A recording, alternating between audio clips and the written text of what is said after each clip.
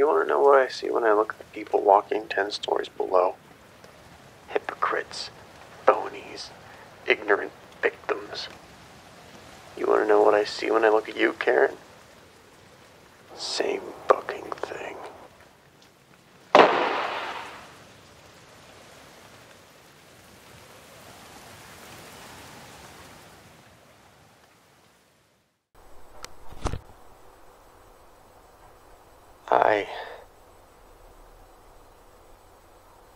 It started out as nothing.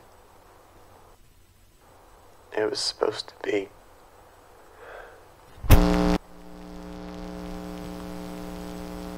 It was just supposed to be a distraction. Or an answer to a question. That's all. See, I'd spent so many lonely nights wide awake since, you left. My mind unable to crack the question you left me with. It rolling around in my head like a tire on wet gravel. I just couldn't fucking sleep, you know? Like your face was stained on the back of my eyelids. Finally, enough was enough was enough. I needed to find the answer to the question you didn't ask. Why haven't you come back?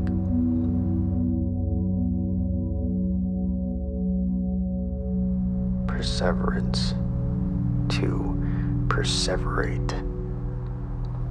You taught me that word, Karen. When something digs so deep into your skin that you can't let it go, even though you know you should. Victims.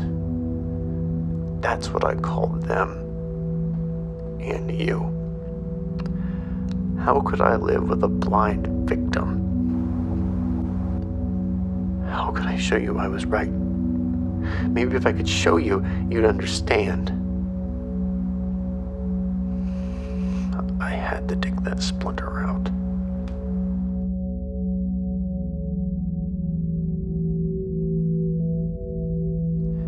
It wasn't my fault what happened. I would have quit.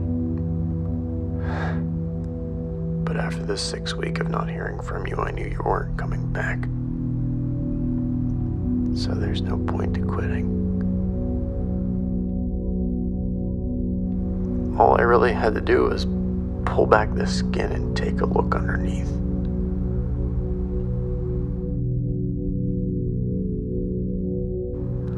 You want answers, you go to the top. So I got you answers. Lots of them.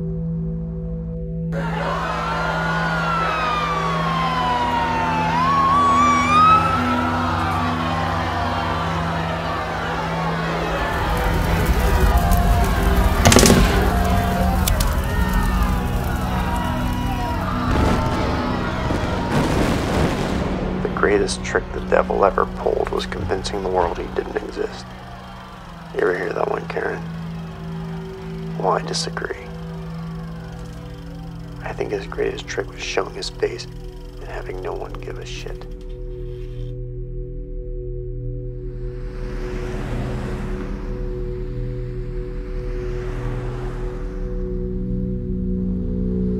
We know we're being manipulated, kept in our place with no control or say.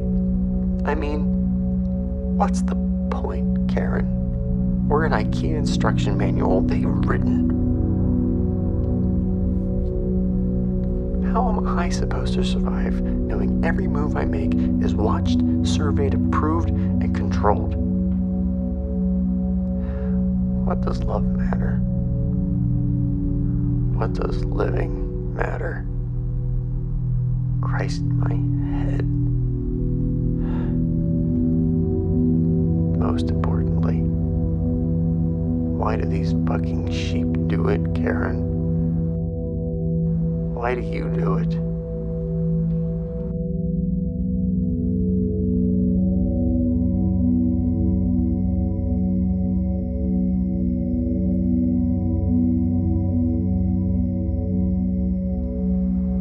You loved me because I was the one worth leaving.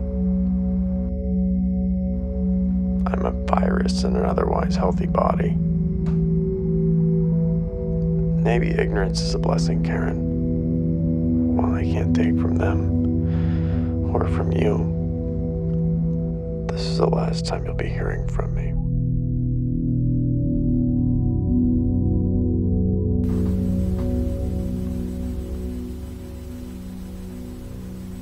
I want you to have him. I want you to have Ben. I think you're right. Ben's a good name. You have to have him, and you have to tell him the lie that needs told. Lie to him.